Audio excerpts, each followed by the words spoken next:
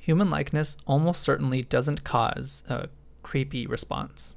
The idea that this is a stepping stone to this is a stepping stone to this in terms of human likeness, and then trying to understand why human likeness has this strange effect on our emotional reaction,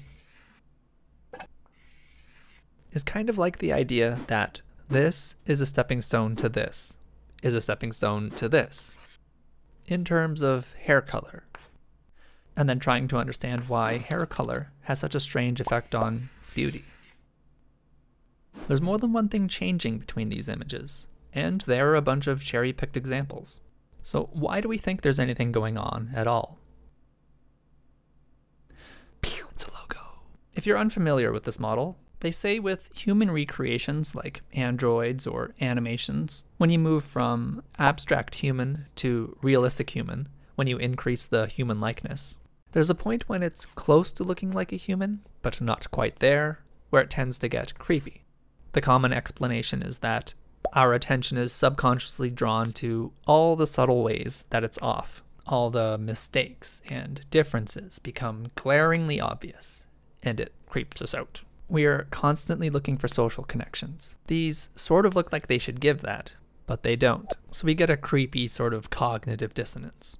It's eerie, creepy, or uncanny. Whereas here, it's so different that it's fine. We don't expect a social connection, so any human traits that are present are just sort of icing on the abstracted cake. And this is the idea of the Uncanny Valley. Isn't it weird that there's a gap? Boop, boop, boop, boop. The lesson many people take from this is that you should aim for this level of likeness or this level of likeness, but never this level of likeness, because the human brain cannot take it. And lots of people have made up these examples of the phenomena. Now there is something going on, but these graphs and the explanations are kind of silly. Two things.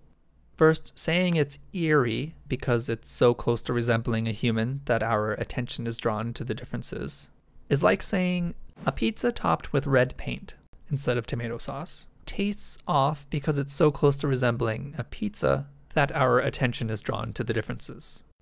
Does it taste off because it's almost like a pizza? Or is it the paint? Do these robots look creepy because they almost look like a human? Or are they creepy because they look like creepy humans? People who look distressed or diseased. People who are artificially expressive. People who have had a flesh mask loosely slapped onto their skull. People who look like their brains are broken and are about to start some shit. Is creepiness really about likeness? Can't anything be made to be creepy?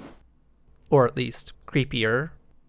Is it always because the likeness is so close?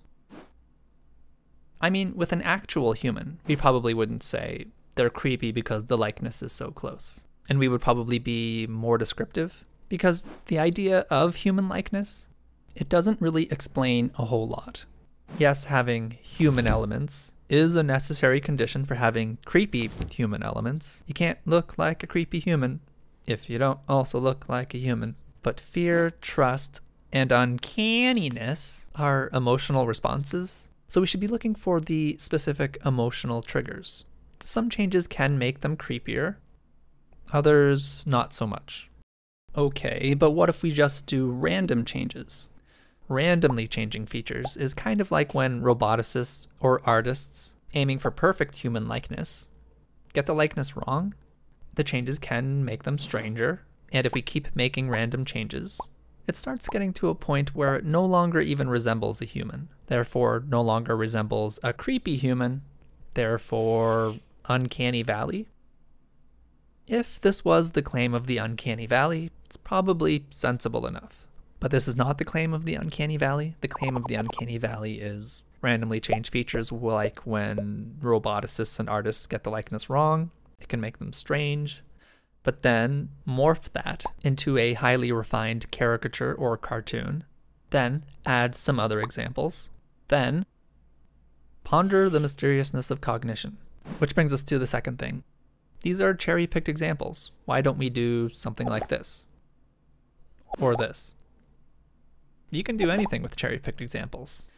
So with hair color's effect on beauty, for example, we would probably want to do something more like this. Change only one thing so you can isolate it from other factors, and then get a bunch of people to rank the images, because beauty is subjective. But over here, likeness might be too broad to do anything like that, except maybe with random changes. But then you don't get the transition from abstraction to realism that the Uncanny Valley seems to be all about. But some researchers have tried. They took two images that could be on so-called peaks of a so-called Uncanny Valley, and they morphed them together.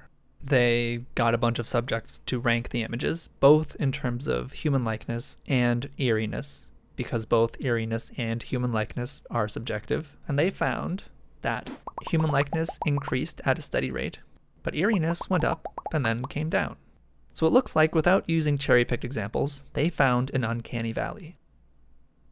But without using cherry-picked examples, did they find an Uncanny Valley? Two things. First, the uncanniness was supposed to be about how close the likeness was to us. Where eeriness is peaking here, it's pretty non-human looking. Is it Uncanny Valley, or is it just a creepy looking thing? Secondly, we're still sort of cherry-picking examples. Cake is tasty. Pizza is tasty. If we mixed them together, we wouldn't necessarily expect the result to be just as tasty, because they were tasty for different specific reasons. Although maybe it's awesome, I don't know. So if these images were selected for their relatively higher acceptability, but they're acceptable for different specific reasons, it's fair to expect morphing them to produce something less acceptable. To test this, researchers used similar images, but made some tweaks. Without affecting the general level of likeness, they tried to reduce the creepiness of each image. In this experiment, subjects found that likeness increased at a steady rate, but there wasn't any sort of valley effect, suggesting likeness isn't a direct causal factor for our emotional reaction. Now we have sort of re-entered cherry-picking territory. This is not a pure morph anymore, but there are unaltered morphs where it doesn't seem to get creepy in the middle. So what do we have? We've got an axis label so broad, it's kind of like going, these houses are all different prices. I know what the most important factor is. It's the characteristics. And we've got cherry-picked examples with which we could demonstrate any phenomena, really. So it looks like all we have is a nonsensical model invented by inept roboticists trying to understand their failed attempts to build believable sex robots. But is all we have a nonsensical model invented by inept roboticists trying to understand their failed attempts to build believable sex robots? Some researchers grabbed a random sample of robot images from the internet. A random sample to make sure they weren't cherry-picking anything. Kind of like they were grabbing a random sample of baboons in the wild. Then they got people to rank these images. The results are messy, but it sort of looks like the robots that exist in the world, or at least on the internet, take a sort of valley pattern. So there is something going on that maybe roboticists have noticed. And they're okay. I mean, leave them alone. Assuming everything we just looked at is true, how can we explain what those researchers found? And what they found is what we want to understand. Because it was found in the real world, these ones are all made up, cherry-picked, and hypothetical. First, we need to understand what makes an abstracted likeness. How can we identify something like this as having any human traits or emotions at all? I mean, this one is 2 dots and a line. This one is yellow and a sponge. As an example of what's going on, there's this beetle. People have found the males of this beetle swarming and trying to have sex with certain tossed away beer bottles. It seems, for arousal, their nervous systems ignore a lot of the details and just pay attention to a certain color, dimples, and a shiny surface, which is sort of what the females look like. Also, the females are larger than the males, so something like a giant beer bottle could be like a common fetish. But the effect is so strong that the males will rub their little penises on the bottles until they die of dehydration. It's a real environmental issue. But we also do stuff like this. When we look at these, the same area of the brain lights up and at the same speed as when we see an actual human face When we look for faces and emotions, we seem to ignore a lot of the details and just pay attention to certain shapes, angles, and compositions. But we can also tell that they're not real faces. We seem to have another system of our brain, maybe more detail or analytically oriented, telling us they're made up of other stuff. Do not rub your little penis on them. So, when we aim to create a sex bottle, it's all about the shapes, angles, and compositions that communicate or induce certain emotions. But when we aim to create female beetle, it's still all about the shapes, angles, and compositions, but we also have the task of trying to make it believable to the detail-oriented part of our brain. We need to know where those emotional details are hidden in the structures of a human body. You know, what are the specific ways that mouth muscles have to move in order to communicate happy? Plus, this is a regular, healthy human mouth. It's a more difficult task, and to get it done, it seems like a lot of people end up taking the approach of copying a human exactly, trusting that accuracy alone contains those emotional details. But really, we're ignoring the emotional details. It's kind of like the first time you try to make a flying machine by just copying a bird. You're likely to miss the important physical forces at play and have unintended physical results. Trying to make an emotional machine by just copying a human,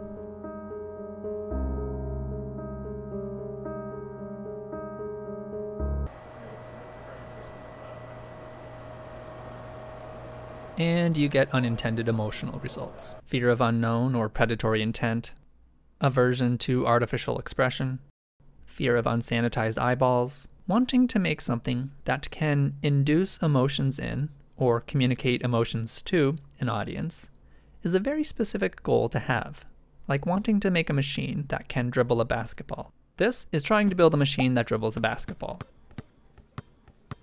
This is copying the structures and movements of a human arm, hoping that it will end up being able to dribble a basketball.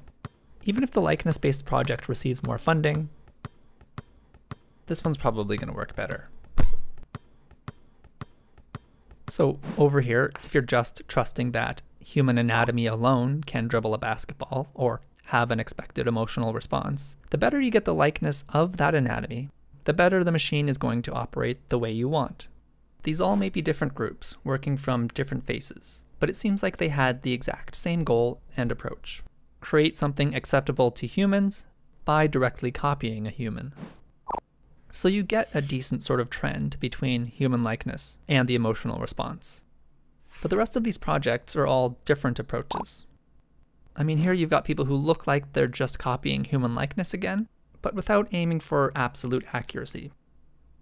Like with these ones. Up here you've got, let's just make something cute. 2 big circles. Hey everyone, the boss says we don't have to make the mouth move if the eyes light up with the audio. And then you've got things ranging from, I read big eyes are sympathetic, to I read big eyes are sympathetic, to we could only afford one eye.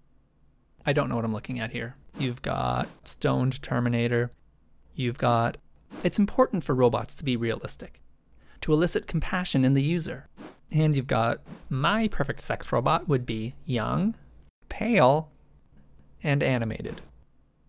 Personally, I like this one. Or this one. I mean, there's some diversity here, but what I see is here, people trying to recreate human likeness. And here, people trying to have a positive emotional response in the audience, not caring so much about human likeness. And if you connect them with a line, it looks like the Uncanny Valley. But you would get a valley graphing machines that do anything a human can do. Human likeness, x-axis.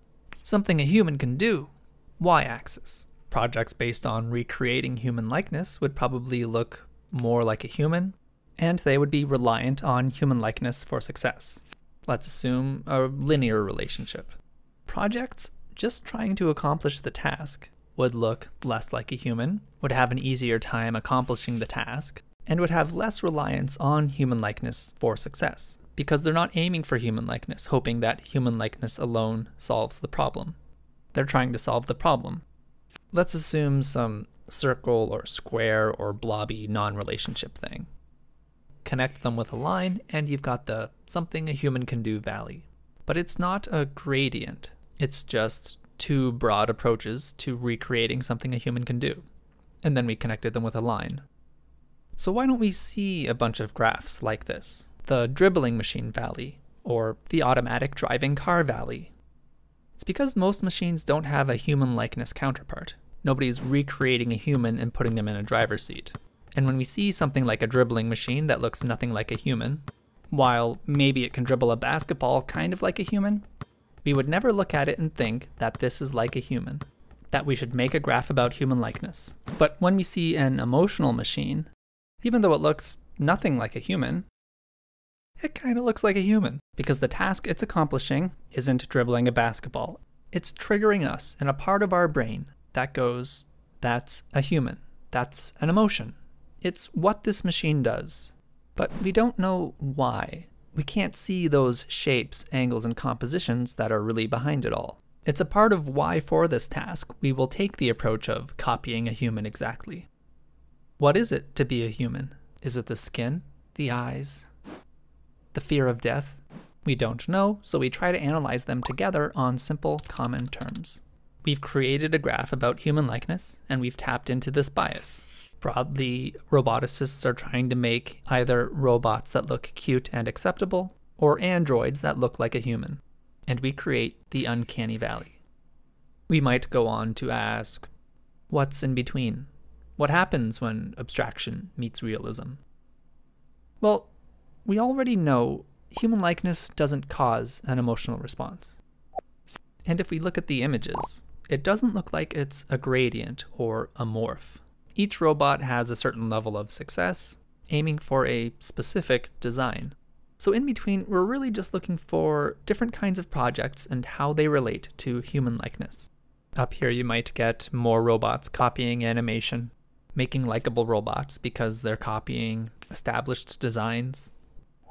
Through here we might be getting those roboticists copying human likeness, just not entirely, with similar design problems to the more realistic robots, but also entering a level of human likeness where you don't know what they're doing, where maybe they don't look as much like a creepy human because they've stopped resembling a human at all. And definitely some other stuff. But this bias is what I think is behind the Uncanny Valley, a pattern caused by common design approaches, rather than some cubic polynomial function of likeness based on our cognition. But I don't have a study to back that up, and I didn't do any math, so keep playing with ideas. Truth is everyone's goal, but it can be difficult to find. Find an idea that resonates with you. Did the ideas in this video resonate with you?